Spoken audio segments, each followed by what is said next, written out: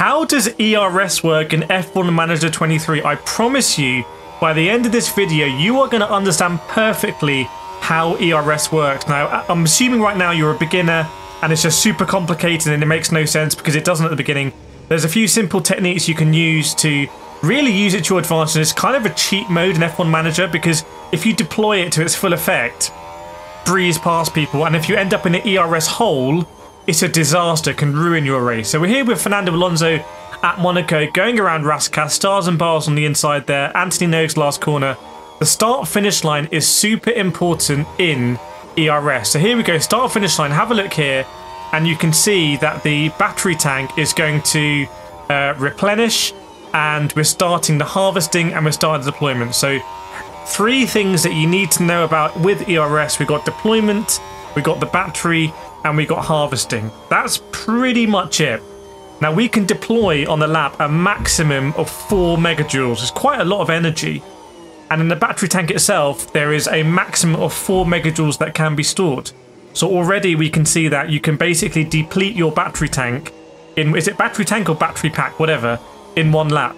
Now the maximum you can harvest in a lap is 2 megajoules. Now I think the F1 cars could harvest a lot more than that, but they're sort of artificially limited because of the dynamics I'm going to explain to harvesting only 2 megajoules. Now you can see here, Fernando Alonso has almost harvested the maximum amount of energy he's able to on this lap, 1.6. He's going to harvest it in the braking zones. He's going to deploy it coming out in the acceleration zones. Swimming pool chicane, harvesting a little bit, deploying the way out.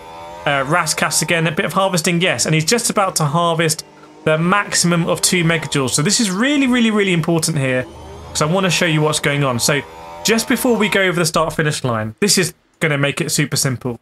We've harvested the maximum amount, can't harvest any more on this lap, and we've deployed 2 megajoules. So technically we have 2 megajoules still to deploy to get up to 4, but we've only got 5 meters of track left, and there's 3.6 in the battery. I'm going to go to deploy now here, and you're going to see what's going to happen as we go over the line.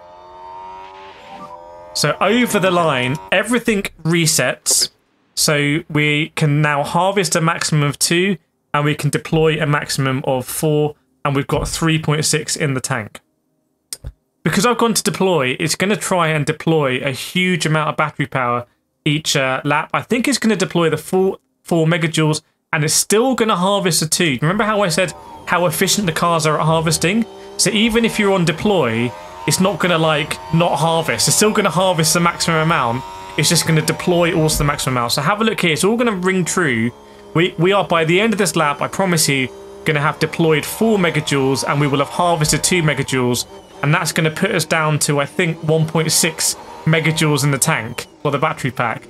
So if you're questioning my expertise in this, by the way, I did the same explanation last year on F1 Manager 22. Oh, my battery's gone. Hang on a second. Oh, you can still see me, right? You can still see me. And it was really, really helpful. Thousands of people enjoyed it. So we're going through the tunnel here. Going to be last bit of harvesting probably. 1.6 up to 2. That's it. No more harvesting. Deployment, we've still got 1.3. We can still deploy 1.2. That's going to happen maybe on the exit of this corner a little bit. Let's see. On the power, yes. And then the swim pool chicane. A squirt on the exit here. Maybe half a megajoule. 3.1, a little bit less. A little bit here. Are we going to get up to 4 by the end of lap? 3.2, maybe a big deployment here. Let's 3, 4, 5, 6, 7, 8, 9. Yes. So it's basically going to be 4. Now this is where you end up in an ERS hole. So if you're playing F1 Manager and you just end up in a terrible place with the battery, this is exactly how it happens. So we've got we had about 2 megajoules in the tank there. We're going to harvest again 2 megajoules, but look what's going to happen with the deployment. So there we go. We're harvesting. As it's harvesting, it goes straight into the battery. So the battery's always live. But we only can put 0.7 more into the battery now. 0.2 more, that's it. 2.6, it's not going to be any higher than that. It's just going to go down now.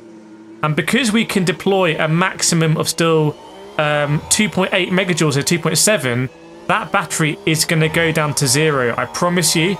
Let's see when it happens, because it's a very depressing thing when it happens in the race, because you're in what I call the ERS hole. But I'm going to show you how to get out of it, which is a really important bit as soon as we see this. 0.9, but we've still got more than 0.9 able to be deployed, so he's going to try and deploy that. And basically, Alonso is is going to run out of battery, even though he has theoretical deployment left. He just does not have the battery to deploy it. So you can see here it's going to happen on the exit of Anthony Noakes. We've seen it. Battery is now dead. But he now cannot deploy anymore, even though he's legally allowed to deploy 0.4. He does not have the battery to deploy it. So he's a sitting duck in the race.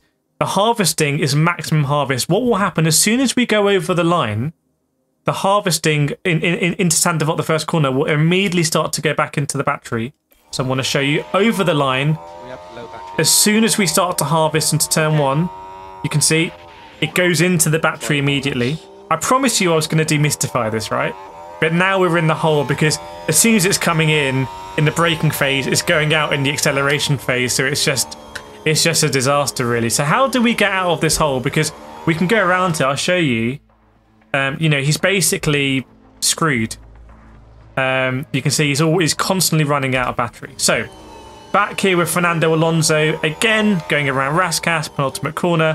What I'm going to do now is I'm going to put him on harvest. This does not get you out of the hole very quickly, but it's a step you need to do if you want to get back to battery replenishment. If there's a safety car, go on harvest. If you're sitting behind another car and you don't want to overtake for whatever reason, you're fuel saving, go on harvest, that kind of stuff. So now we're harvesting. We're going to still harvest the maximum of 2 megajoules.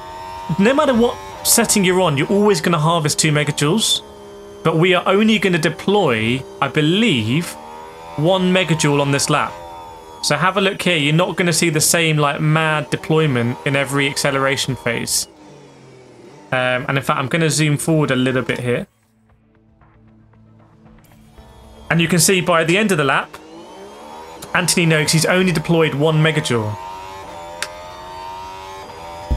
Now that gives us a delta of only +1. So we need to do quite a few laps to replenish that tank. We're going to do another lap here. Going to zoom forward.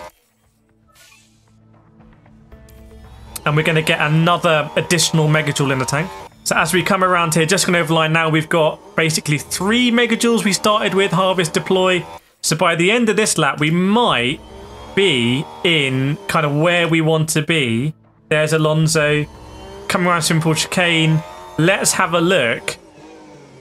We're still not quite there. I mean, this is how long it's taken us to sort of refill the battery. You can deplete the battery much, much quicker than you can refuel it. It's the most important thing. In fact, that was the end of the race. So there we go. If you want to harvest, you can only save 1 megajoule a lap. If you want to deploy, you can lose 2 megajoules a lap because you're deploying 4, only harvesting 2. Or you can keep it neutral, harvest 2, deploy 2. Or you can try and harvest 2, deploy 1. So that's how it all works. If you end up going into ERS hole, harvest for a bit, but remember, it's going to take your time. It's going to take time. Also used in qualifying as well. Harvest, or make sure you have full battery when you go onto your qualifying lap. I really hope that's helped, by the way. Please subscribe if it has. Hit the like button as well. Lots more F1 Managers videos around the screen, and I'll see you next time.